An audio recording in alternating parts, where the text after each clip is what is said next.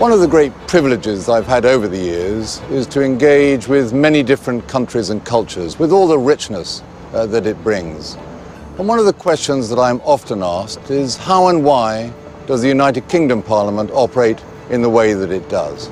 How do we conduct our parliamentary affairs in the business of lawmaking? The United Kingdom Parliament is often referred to as the mother of parliaments.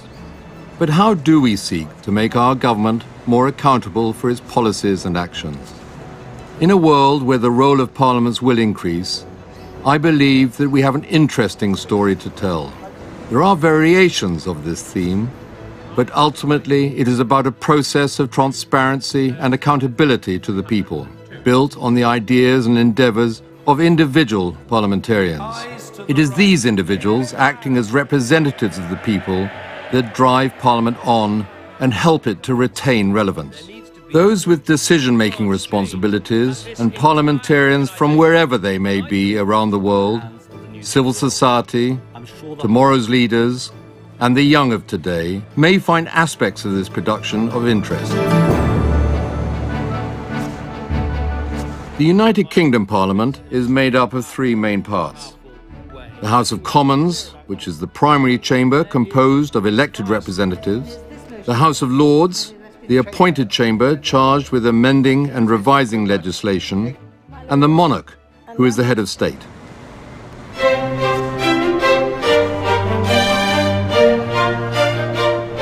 The building that houses the United Kingdom Parliament is officially called the Palace of Westminster, and the oldest parts date back to the 11th century. It is from these origins, when the building symbolised the divine right of the monarch to reign, that Parliament has evolved over many hundreds of years into the institution it is today. The origins of the UK's parliamentary system stretch way back across the centuries. The development of Parliament and parliamentary institutions was really characterised by a centuries-long battle between the executive, in the shape of the king, and the representatives of the people, initially, of course, on an incredibly narrow franchise, which was widened in the 19th century and then widened again substantially at the start of the 20th century. And that struggle has been the defining theme of the way in which Parliament today is what it is. Parliament in this country is well established, but the history has not exactly been smooth. The King brought Parliament into existence and at times relied on Parliament for support. But throughout history, there have been periods of conflict where the king asserted the divine right of kings to rule and Parliament resisted. So a special conflict, of course, during the Civil War, which was resolved in favour of Parliament. But for a period, the monarchy was abolished. Indeed, for a short time, the House of Lords was abolished.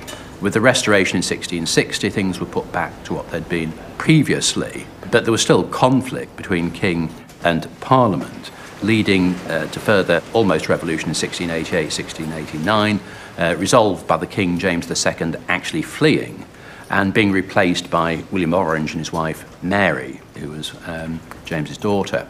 But they took the throne on condition that they accepted what became the Bill of Rights, which asserted that the king could not legislate on his own. In other words, he could not pass law without the assent of Parliament.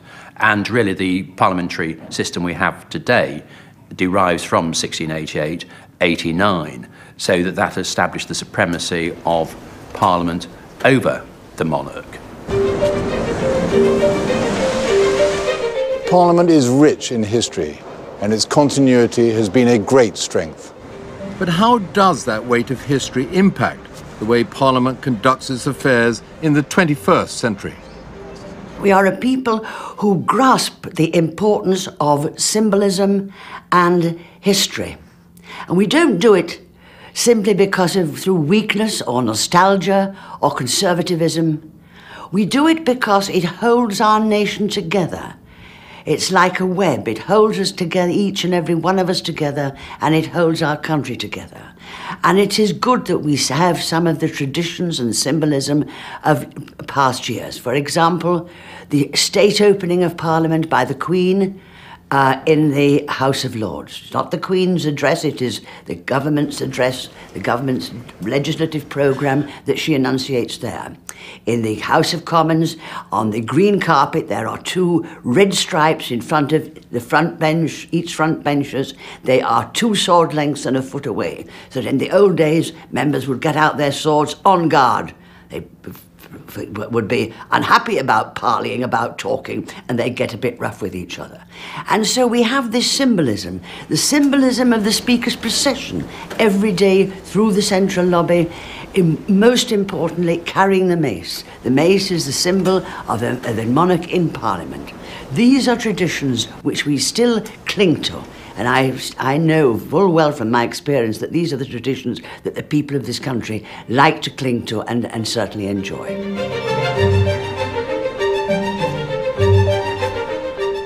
The question is as on the order paper. As many as are of that opinion say aye. Aye. Of the contrary, no. So how does Parliament go about its work, be it reform or proposing and passing new legislation? The government of the day, drawn from the political party with the majority of MPs after an election, or a coalition of parties, seeks to drive the country forward using its own legislative agenda. The government runs the country. Parliament acts as a check and a scrutiny body on the people who run the country. There's a very clear distinction between Parliament and government, not as clear as in the United States. In the United States, they have the separation of powers. It's a fundamental doctrine. The President can't be in Congress, nor can any members of his government. But nor can individual senators or congressmen be members of an American cabinet. We don't use that system. It's a very different system, but we still draw a distinction because although the members of the government are members of Parliament, Parliament is far more than just those MPs who are ministers. At any one time, there are a maximum of 70 or 80 members of Parliament who are in the government, but there are almost 600 who aren't. So if Parliament disagrees with the government, then Parliament can, as it has done on many occasions over the years, refuse to go along with what the government wishes. At the end of the day, the government is the servant of Parliament, not the other way around. Parliamentarians, with their areas of expertise and interest, are the crucial actors in this process, as they scrutinise the work of the government, representing their party and constituents.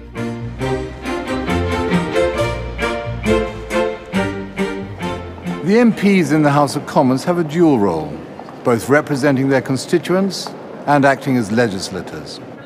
MPs have the power to advocate and represent on behalf of those who have little power themselves, their constituents working and living in their constituency.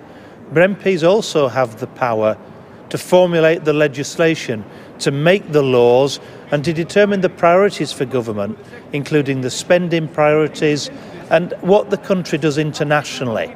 Some backbenchers focus entirely on Parliament, so they see their role as being elected by their constituents in order to represent them in Parliament, and they focus on holding the government to account, scrutinising legislation, and they spend a lot of time in Parliament. At the other end of the spectrum, you get MPs who are backbenchers who see their role as being local community campaigners, who are what we call good constituency MPs, and they spend a lot of time in their constituencies raising local issues and dealing with them locally.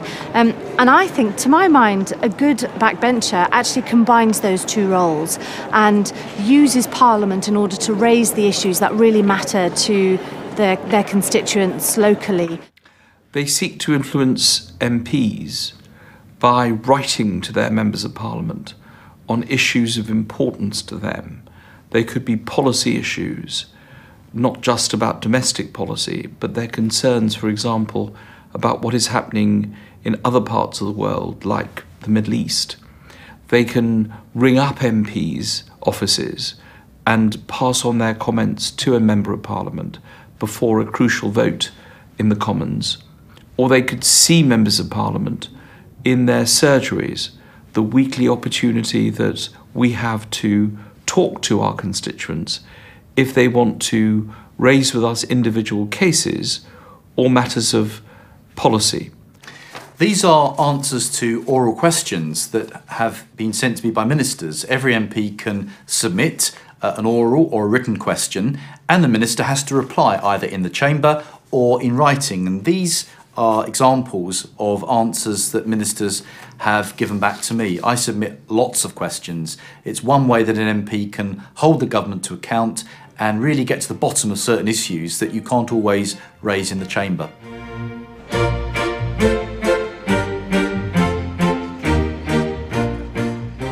Arrangements for the House of Lords are very different, as the House of Lords is the unelected revising chamber. The question is that this bill do now pass. As many as are of that opinion will say content. While a small number are made up of hereditary or religious representatives, the majority of peers are appointed to the House of Lords for their expertise in one or more areas. The usual role of a second chamber is to revise laws and to scrutinise them in some detail, and also to some extent to hold the government to account. And the House of Lords in the UK is a chamber which does precisely that. It does it through various means. It asks questions of the government on a daily basis, and something like, in the past year for which we have figures, something like 7,500 questions were asked of ministers in the government. We have debates in the House of Lords which are on topics of general interest.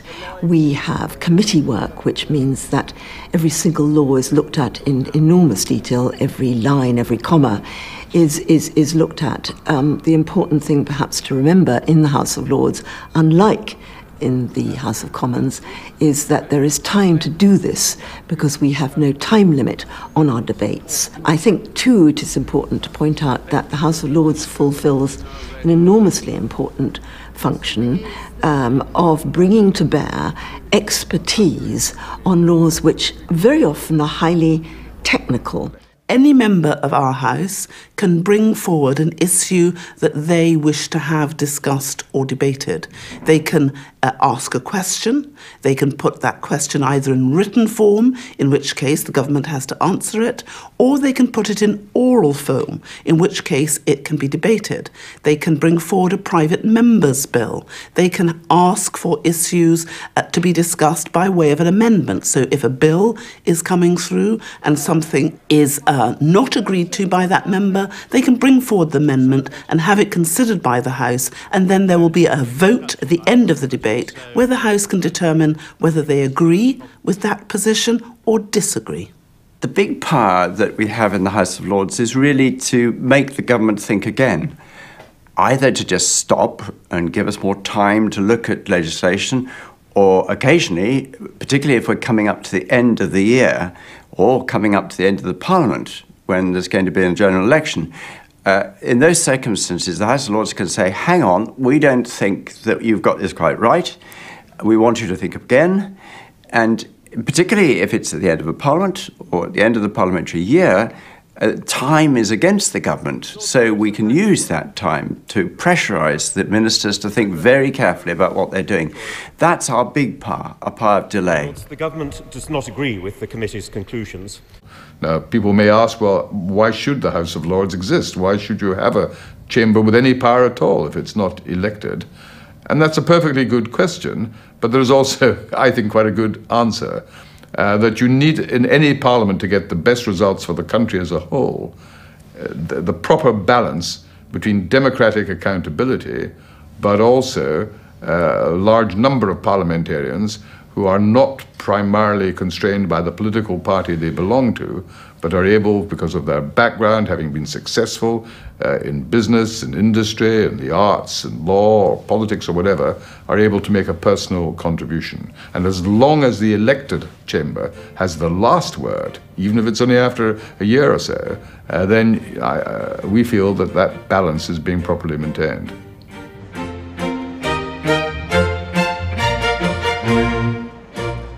In the old days, the House of Lords was as powerful as the House of Commons. If you couldn't persuade the House of Lords, then they effectively had a right of veto. That progressively became more unacceptable throughout the 20th century because they are not and have not been an elected chamber, and therefore at the end of the day they're not a democratic assembly. So what we have now is a situation where the House of Lords, the most it can do is delay legislation for up to 1 or 2 years. That's quite a power, to have that power, because sometimes the government is anxious to get legislation on the statute book, and if the House of Lords is disagreeing or blocking it, then compromises have to be reached that are acceptable. Bills come to the House of Commons predominantly. They are looked at in various stages, but perhaps not in their entirety, and then they reach the House of Lords. So the House of Lords is not duplicating what the Commons does. It is actually going over some aspects of bills which may not have been looked at all. The House of Lords is, if you like, supportive in that the House of Lords scrutinises, advises and makes changes, if possible, to the amendments that come from the House of Commons. The House of Lords is not a law-making body. It is a scrutinising, it is an advisory body, and it advises the Commons on some of the legislation that goes through the Commons in an attempt to improve it. And often, when a bill is being discussed in the Commons, comes to the Lords makes some amendments to it, hopes to make improvements to it, then it goes back to the Commons, that bill, to look at again. Many times the Commons approve of what the Lords have done and will accept the amendments. Many times they will not, so they change it back again. Comes back again to the Lords will look at it again. But at the end of the day, when you've had this toing and froing and the improvement of legislation, the Commons has its say, because the Commons is the supreme authority, it is the elected authority. But the relationship is there in this bicameral chamber, bicameral parliament, and this is how it should be.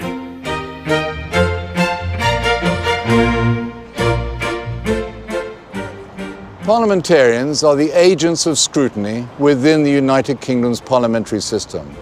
But how do they execute this crucial role, and how much influence do they have? When a bill is introduced into Parliament, it goes through so many stages, both in the House of Lords, where I sit, and in the House of Commons. And in the House of Commons, a small committee will look at the detail line by line. And in the House of Lords, any single member of the House of Lords can propose an amendment to a bill, and it has to be debated and looked at. So there are lots of opportunities to change the bill. Perhaps where that falls down is in most cases, the government whips won't want to see too many changes to their bills. And so quite often the government whips will say, no, we're voting against this, but then have a look at it again and come back. I took the energy bill through the House of Lords, and a number of amendments I proposed were sort of not accepted by the government, but they had to think about it and come back later and change their own bill. So one way is on the floor of the chambers of both houses to propose amendments, but a good way to get changes is to try to get hold of the minister, talk to the minister in detail, talk to the minister's civil servants and propose changes then. Working behind the scenes can often get more changes than on the floor of the House. Parliament on the whole holds government to account by the party system, by having an opposition in the House of Commons and by objecting to certain aspects of legislation and voting on that legislation. And again, in the House of Commons, as you all know, and indeed will be said by all MPs, they are elected, and therefore they have the mandate to represent the wishes, to some extent, of their constituents. The House of Lords holds the government to account because it has various mechanisms of asking the government to think again, whether that be through amendments to bills, whether it be through committee work, whether it be through direct questions or written questions to the government or debates. And the government always has to defend its policies in any of those different contexts. When the House sits, we start with question time. And I mean, everybody sort of knows Prime Minister's question time, which happens on a Wednesday. They've suffered enough. Will the Prime Minister stop the messing about now and instruct the Justice Secretary to sack the incompetent Teesside coroner? Yeah. I will certainly look at the particular case that the honourable gentleman raises. Every single government department, and it's normally about once a month, has to answer questions in the House. It's very much like Prime Minister's questions, where the Secretary of State and all the ministers have to come before the House and they have to answer questions. And that actually has proved to be the best way of holding government to account.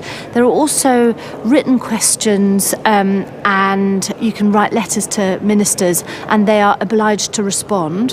You can also have freedom of information requests where if you don't think that a minister is really giving you the kind of detail that you want, you can have a freedom of information request to find out specific details.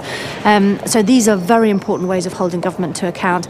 But actually it is through having parties that are not the government looking at legislation in detail in committees, they're normally in public bill committees or at select committees, looking in detail at the legislation that government is bringing forward and making objections or asking the government to clarify exactly why it is that they want to introduce something and not something else.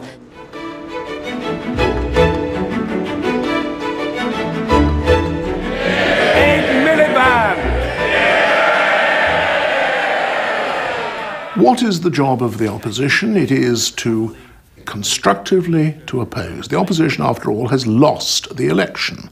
The government has been elected, and its manifesto has therefore been preferred to that of the other party.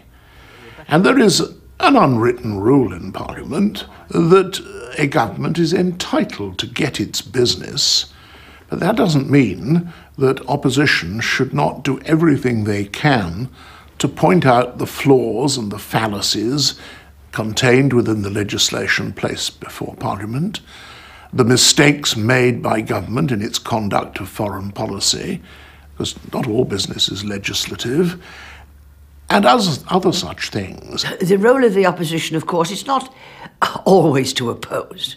It would be foolish to think that the opposition were there simply to oppose what the government wanted to do. The opposition is there to look carefully at what the government does want to do, and if it finds it's reasonable and they can support it, and it fits in with their policies and their philosophy, it needs to give it that support. And if not, of course to oppose it, to speak out and to say that it can't go along with it, but to do it, of course, in a democratic manner. Always remember the phrase, opposition must have its say, but government must have its way.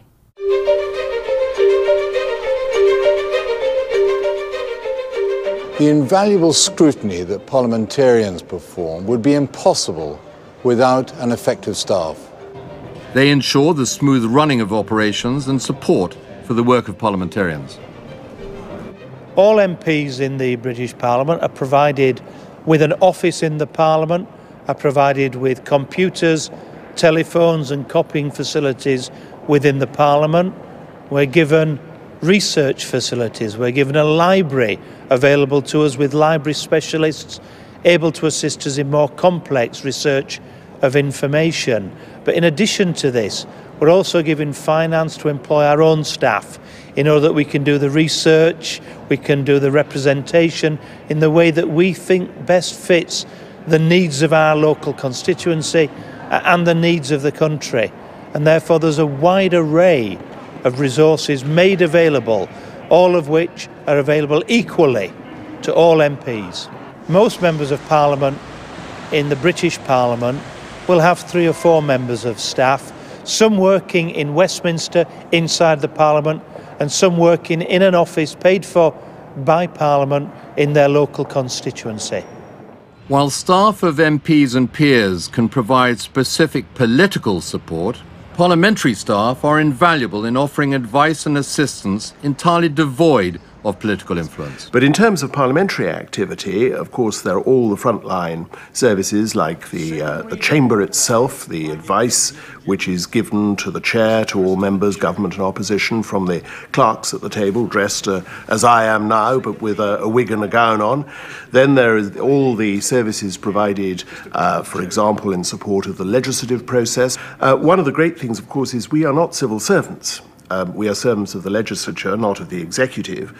And so that independence, whether one is serving a select committee or one of our really top-grade researchers deconstructing unemployment statistics. They're not doing it under any ministerial direction, they're doing it for the House of Commons.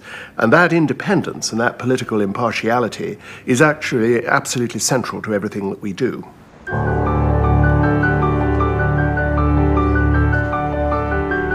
While MPs and peers are scrutinising the activities of government, who is scrutinising the work of MPs and peers? A transparent and accountable system is imperative in ensuring that light is shone on all the activities of Parliament in order to retain the confidence of the citizens of the United Kingdom. All parliamentary committees and Parliament itself is fully televised, allowing the general public live and recorded access to all the goings-on, all the debates, all the decisions in Parliament. But additionally, newspapers, radio, television and new media have access to Parliament in order to be able to talk with MPs, interview MPs, give MPs a platform for their views, and also to hold MPs accountable for the things that they've done and for the votes they've participated in. Parliament ensures its work is transparent by recording every single thing that a Member of Parliament or a Minister says. It's through a document called Hansard, which is a verbatim account of every single deliberation in the House of Commons and the House of Lords. It also covers the work of our committees, including select committees. So in this way, people are very clear exactly what Members of Parliament are saying. MPs are held accountable by a parliamentary scrutiny committee, but also by an independent regulator of MPs' behaviour and actions. And that, combined with the freedom of information legislation, which gives access to the correspondence of MPs in their parliamentary duties and MPs' finances with regard to their parliamentary duties, gives individuals in their constituencies, gives pressure groups, gives the media the opportunity to ask questions in order to hold MPs accountable for their actions. The Parliamentary Commissioner for Standards is an entirely independent official. I can't direct him. He makes up his own mind and reaches his own judgments on any complaints about the conduct of a member that may be made to him. And then he reports to the Committee on Standards and Privileges, which considers his report, and if some sort of penalty is thought by them to be appropriate, they will report as in those terms to the House, and it'll then be for the House to decide whether to impose that penalty or not. Journalists are free, as indeed anybody is, to contact a member of the House of Lords and ask them about what is happening in the chamber, seek their views and request interviews. I was always very much in favour of the broadcasting of Parliament. A number of members were not. I think there's a transparency there, and I bless the parliamentary channel. I think it's a wonderful way the people in this country getting to know what goes on in both houses. But there's also transparency in that, of course, Parliament itself is open to the public. We have public galleries, they must be allowed in there. At all our committees, whether it is legislative committees, committees that are dealing with legislation as it goes through the House, they are open to the public. The select committees, they are also open to the public. When select committees are examining very important people on a particular issue, it is open for the public to see. It is as transparent as we could possibly make it. There may be other methods that we can use as time goes by, but we are constantly wanting to make certain that the people of this country and internationally know precisely what we are doing, and that our door is wide open to allow them to do so.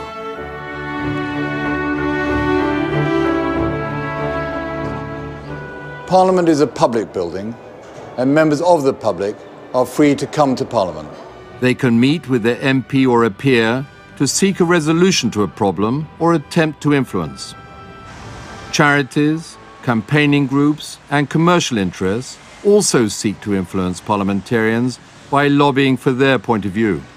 Well, members of Parliament are elected to represent their local constituents. I have over 70,000 people that I'm meant to look after. But that doesn't mean we have to agree with everything our constituents tell us. We have to make our own judgments. But of course, at the end of the day, a politician is elected to serve their local constituency, so of course they have to represent the views of the people that elected them, otherwise they probably won't get re-elected. Sometimes constituents, they hold very different points of view. I mean, I'm a Labour MP. There are lots of voters who are Conservative in the constituency. I don't necessarily agree with them, but to me it's very important that they understand that even though I may not share their viewpoint, I still represent them. And so it's very important to me that I also go and see them and make the case for why it is that I'm not going to vote a certain way that they want me to vote. Lobbying is something that's going on all the time. Depends how you define lobbying. When I first entered Parliament in 1970, I won't say lobbying was in its infancy, because lobbying goes back to the 19th century and before, but there was less organised lobbying. People would come to the central lobby of Parliament to lobby their members of Parliament on individual issues or on matters of social concern or on general issues of taxation or whatever. But it was to say there was no orchestrated lobbying at that stage would be to tell a downright lie. Of course there was, but it was much less sophisticated and much less organised than it is now. There are now dozens of companies that depend upon lobbying for their very existence. There are all sorts of pressure groups and interest groups that employ professional lobbyists to work on their behalf and to seek to capture the attention first and the support second of members of Parliament and members of the House of Lords.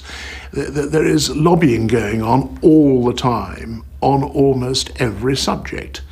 Now, this is fine up to a point. We do have very strict rules, of course, about not being involved with any group where we are getting paid or where we are getting some privileges, and then trying to push that cause in Parliament. Because obviously I think that would be seen to be corrupt and quite wrong. We have a book called the Register of Members' Interests, where every member of Parliament must put down the people who either support them financially, or if they've got another job, to put down very clearly what that job is and how many hours they spend on that job and how much money they're paid.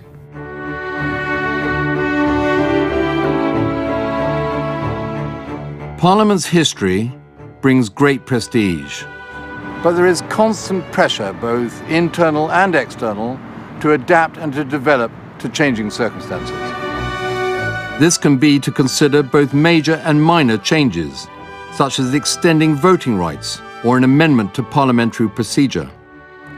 While this pressure does not lead to a constant state of flux, the way Parliament is composed and functions is a continual work in progress. Reform can be a slow but crucial aspect of the work of Parliament. Pressures for reform come from all sorts of directions, and it's constant. Why shouldn't it be? Because as this country is changing over the years, so too what people expect from their Parliament is changing.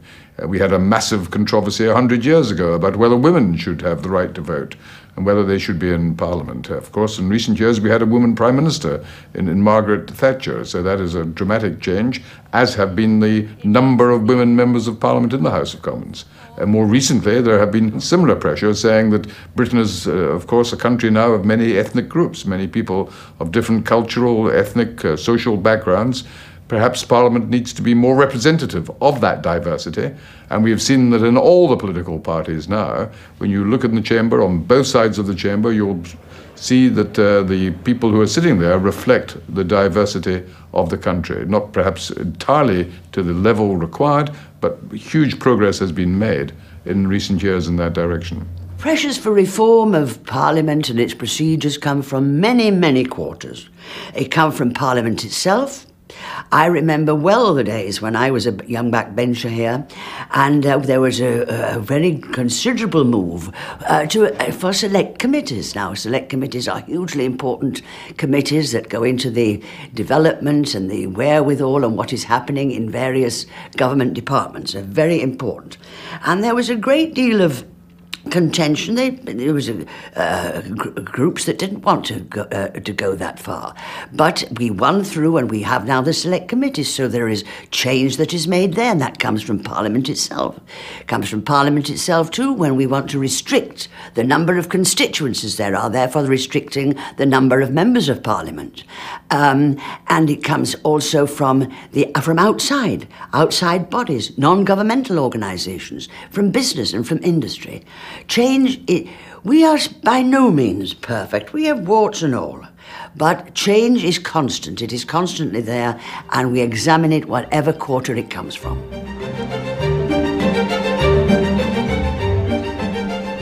The parliamentary system in the United Kingdom is a work in progress, requiring regular scrutiny. We are constantly looking at ways to improve, building on the positive and learning from negative experiences. I think the strengths of the UK parliamentary system, I almost answer this in the same breath as what are the weaknesses. And the real answer is that the system is as effective as its members want to make it. I think its strengths are that it is willing to change. It is willing to look at itself and say these things are not good enough. We must make some improvements. We must make progress.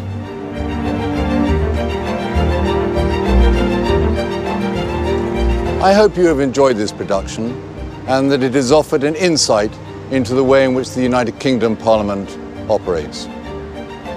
We all look forward to working together with you in the future as friends and colleagues.